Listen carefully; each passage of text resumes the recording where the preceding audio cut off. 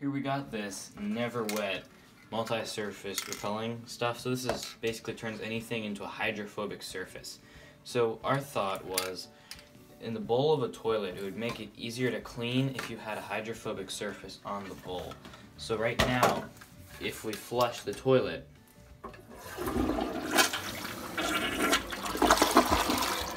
we can see what it looks like before we put this stuff on and then after. Here's what it looks like after, and this sure is crazy. So I'm gonna go ahead and show you how we put the surface on and how we got it to work this well. We're going to turn this valve here and that'll turn off the water, and then we can take it out with like a cup. Now we'll go ahead and flush it just to try to get as much out as we can.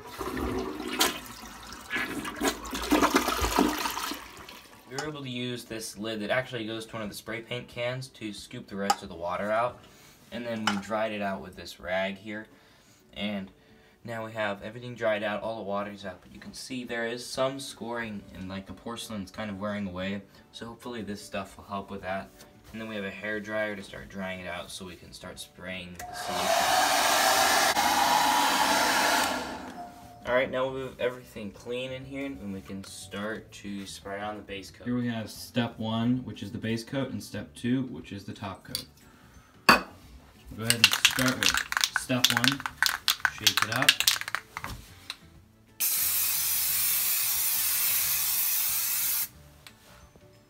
Alright, so step 1 is now dry to the point where you can actually touch it, and that's pretty good. So now we can start spraying on step 2.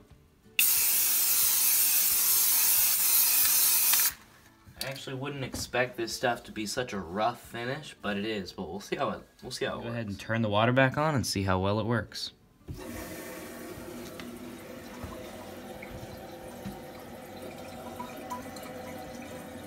If you look right here, it's actually pretty cool. You can tell that it's actually beating up.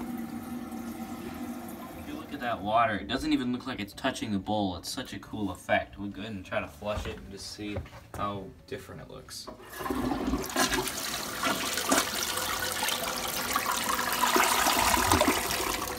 Now that is so cool whenever it flushes. I've never seen a toilet like that. Here, let's flush it again. And I think it kind of looks like whenever you flush mercury down the toilet.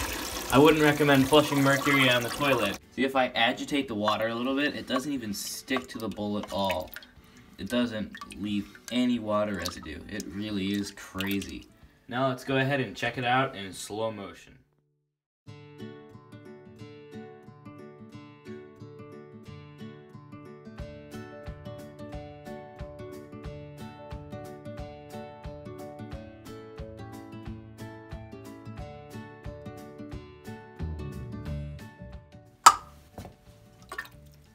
That looks so weird. That's like it looks like a gel, or like, what's happening? Is it slime?